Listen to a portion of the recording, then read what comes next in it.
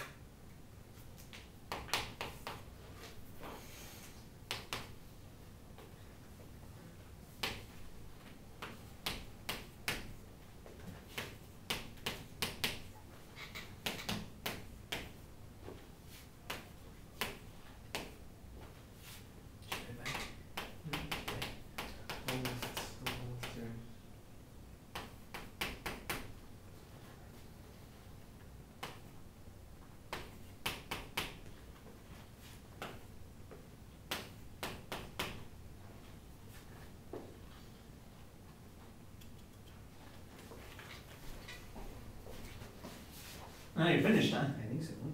Okay. I ended up merging Great. it all together. in a That's A, great. But this is really my A right here. What are on the ends of these bonds? Hydrogens. All right, good. Outstanding. Well, what was your thought process there? Once again, we have the higher chemical shift with, that's slightly broadened. Right. And we have 5 hydrogens, so I'm thinking aromatic ring, the benzene ring. And then B, we have a 3. This is the right region for benzene. Yes. That's right. You also didn't mention we have the 4 degrees of unsaturation, which also seems to mean benzene. Good. Mm-hmm. And then on B, we have 3.53, which suggests protons on a carbon that's adjacent to an electronegative atom. Right. And there's 2 hydrogens. That will put us in this region. Good. And there's 2 hydrogens connected to that. So I went ahead and I attached my 2 hydrogens and to the terminal I attached the chlorine. The bromine? No, this is. Did I make a mistake? You're right. I should have said this was now C10H13Cl. Good. And then on group C, I saw that we had a fairly low chemical shift, and we had 6 hydrogens. So I'm thinking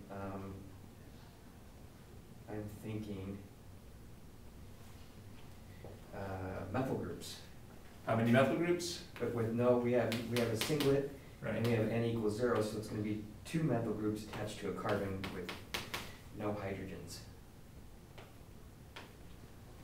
Theoretically, it could also be 3 CH2 groups, but there's really no way to get that to work and still get the right number of carbons over here. So your guess was correct. This should be 2 CH3 groups. That's good. And it's good that you're focusing on the singlet. We know this carbon has no hydrogens. Good. And we could have said the same deal over here. These must also be adjacent to a carbon with no hydrogens, because this is also a singlet. Okay, good. And so that gives me enough carbons. And then you just put all the pieces together.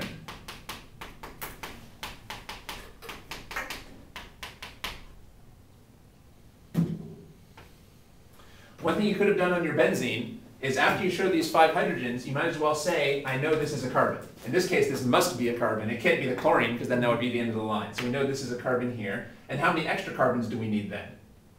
3. We need 3 more carbons that we have to account for. Well, now we can see what's going on here. Here's group B.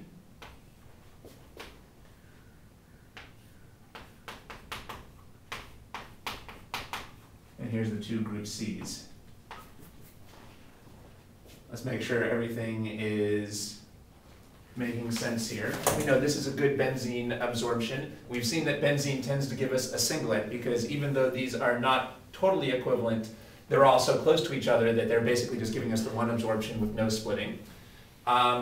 Slightly broadened, maybe it's slightly broadened because this really does, this is not just a single equivalent hydrogen, but 3 different groups, so that might account for the slight broadening over here.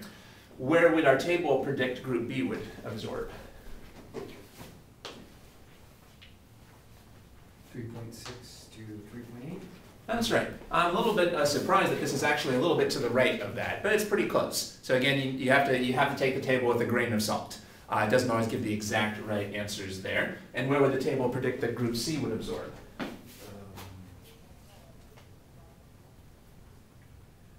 C would be 0.8 to 1.0. Yeah, now this is considerably, because of the chloride. it's pulled to the left because of the chlorine and also because of the benzene. Both the benzene and the chlorine are pulling it to the left, so it's not too surprising that we're in this 1.39 region. It does not represent being adjacent to an electronegative element, but it represents that they're adjacent to carbons that are adjacent to these electronegative chlorine or the benzene. So everything seems to match up pretty well here. This is really the only possible outcome. All right, that'll be as much time as we have. I'll take a look at the answers and make sure we got those right. So let's see, number 1, 2 is supposed to be 2-phenylethanol. Did you write down our answer we got for number 1? C. 2-phenylethanol, that's right. And number 2 is supposed to be 1,3-dibromopropane. What was the second one we did? Yeah, 1,3-dibromopropane. And the one we just did was 1-chloro 1 chloro, 2 methyl, 2 phenyl. Yeah, okay, so we got all those right. Cool. Good. Well, I think we made some good progress on Yeah. that one. You figured this one out before I had time to put it on the board. So that was good. That's indicating, I think we're a lot further along than we were yesterday. So we went through a lot of material here.